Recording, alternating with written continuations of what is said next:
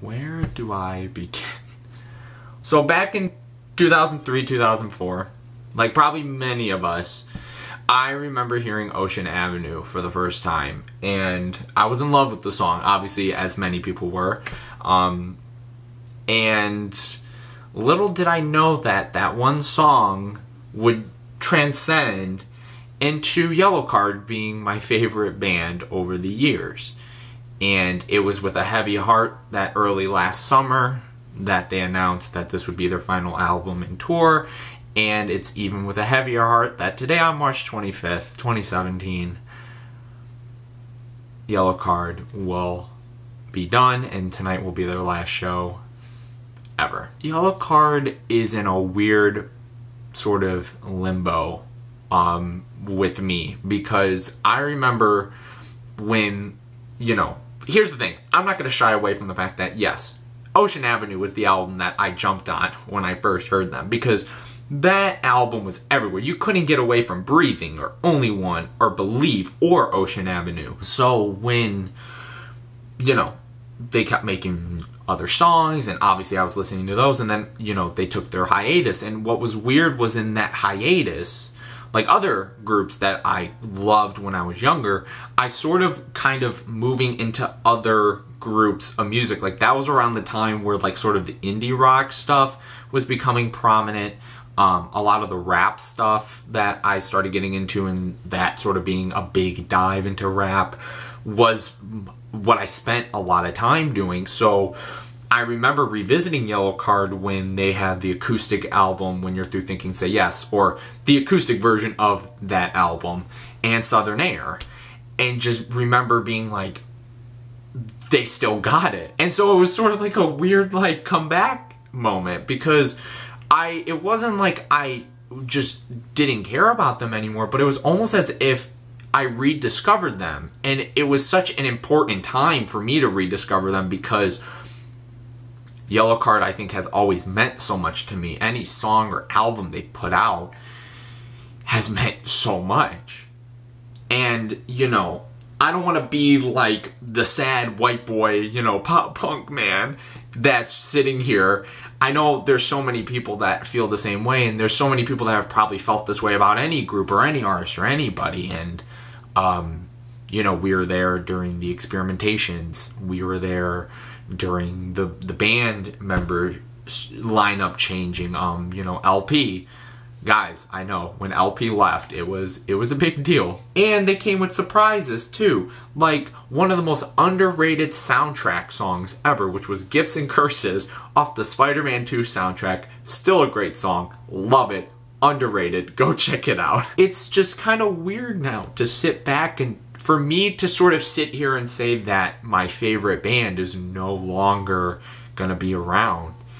And it's kind of frightening, because so much of my life, you know, again, as corny as it sounds, was from them. And I feel like talking in this video, I don't want to be over emotional or pull these cliches out of my head, but guess what? I'm going to keep doing it, because that's all I can say. It just boils down to my love of what they've done and just my connection to them. You know, I think Ryan Key as a vocalist is incredible, and his lyrics are so vulnerable and childlike in terms of sort of imagination, but they're so mature and intense and raw and emotional and heartfelt, and there's just something poetic about the way he writes. And specifically on albums like When You're Through Thinking Say Yes, for example, an album that is that much, you know, like I feel like I just go through a lot listening to that album.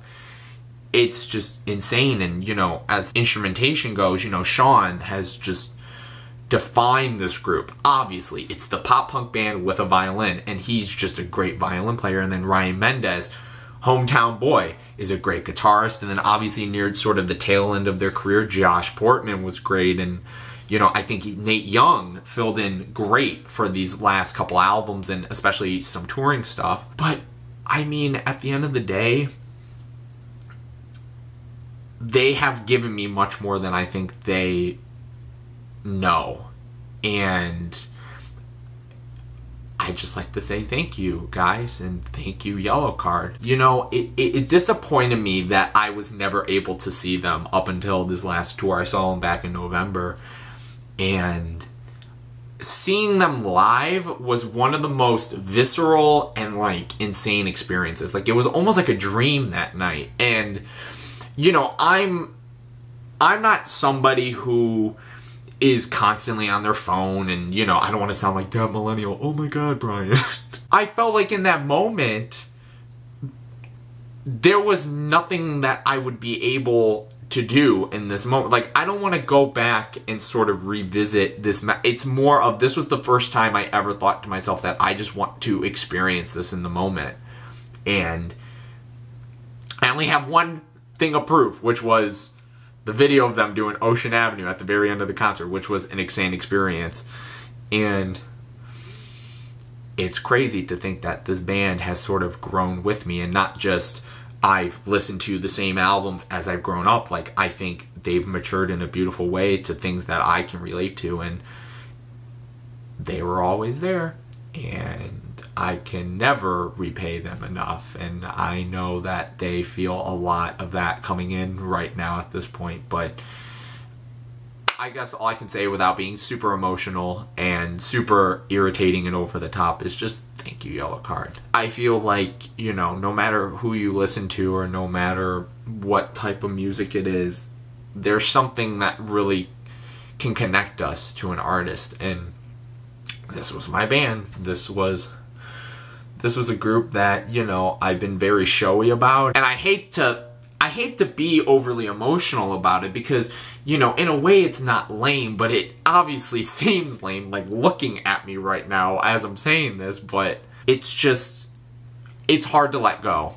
But I know that they'll always live on, and I think all their fans know too. So again, guys, I just wanted to come here to say thank you very much from the bottom of my heart and all of our hearts as Yellowcard fans, and to everybody who's been a part of this journey. You guys have made it something special, and you've contributed so much, and way more than I think you guys imagine and you guys know. So thank you guys so much. Thank you, Yellowcard. Godspeed, and I can't wait to see what you guys do next. And yeah, thank you guys so much for watching and for tuning into ChannelBK. Peace out, guys. Long live Yellowcard.